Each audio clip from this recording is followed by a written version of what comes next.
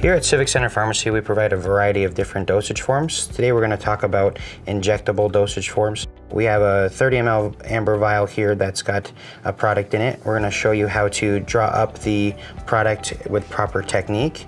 First, you're going to take off the seal, and then we're going to use an alcohol swab to clean the site of where we're going to pull it out from. Next, we're going to remove the cap from the drawing syringe and needle. We're going to pull back the syringe to the volume that you're going to need. So if you're going to need 1 ml, you're going to draw it back to 1 ml with air. You're going to put the needle into the vial, pushing the air in, and then flipping it upside down to be able to pull out the 1 ml of drug.